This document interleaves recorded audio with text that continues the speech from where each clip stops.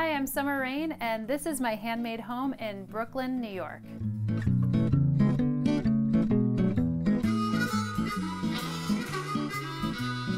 My name is Summer Rayne Oakes, and I live with my pet chicken, Kippy. And I am the creator of Homestead Brooklyn, which is a blog and a YouTube series to really connect people back to nature, particularly people living in the city.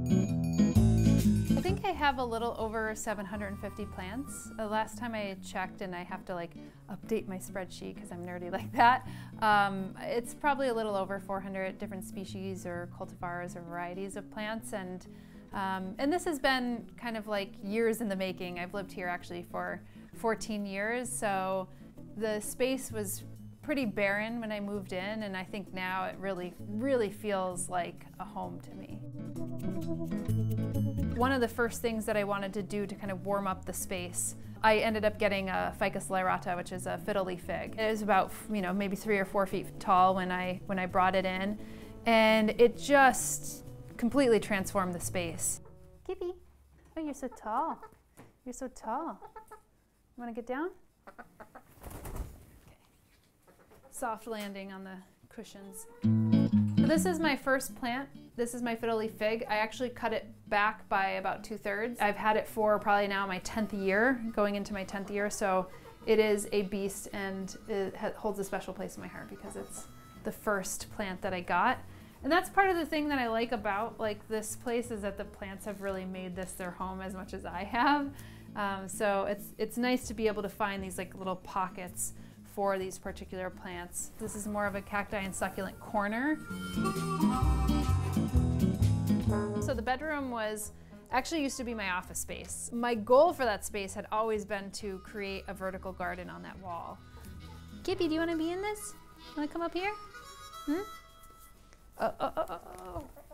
Hold on. She's gonna poop. It goes straight into the compost, if you're wondering. Good girl. All right, sorry about that. It's like having a incorrigible child. Living with a chicken is full on. It just is. It is what it is. It just adds to the weirdness, but that's good. You just gotta own it sometimes. So this is my sub-irrigated green wall. Basically, these are glorified gutters sitting on rafts in felted pockets. And the sub-irrigation system means that the water comes from below.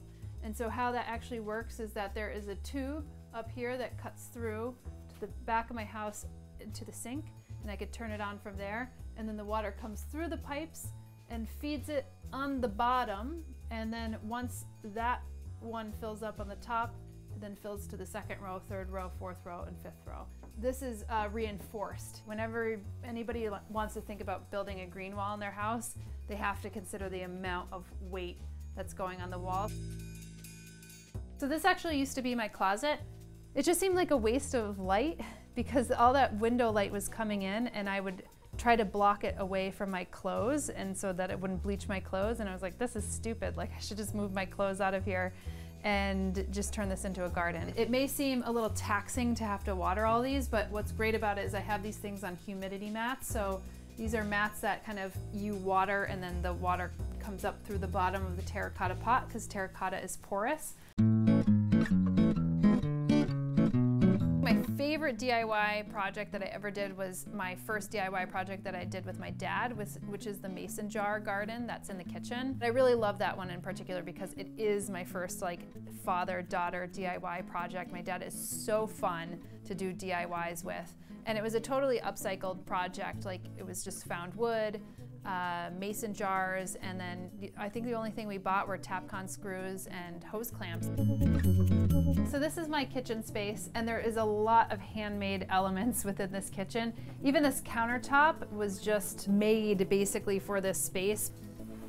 This has a hole cut out in it because I could throw my composting here when I chop up vegetables and take out the compost, put it in the freezer, and take it to the green market. This was my old stove. So instead of tossing it, basically turned it into a sub-irrigated planter. If you look up here, this is a flexible flyer turned into a plant shelf, but also a place where you can hold your pots and pans and your cups. And if you look over here, this is a swingable shelf, like vertical garden. This is actually inspired by this broom handle. So this broom handle was sitting in the corner of this area forever since I moved in here. I wanted to create like a green wall, but I still wanted to see the space of the exposed brick.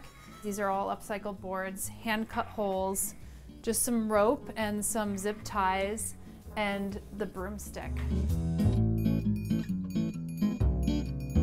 Being able to like actually try to grow plants that typically wouldn't be considered a quote-unquote house plant, even though that's a totally human construct, is very interesting to me. And sometimes I fail and sometimes I don't, and sometimes I try again. It's a lot of trial and error and experimentation.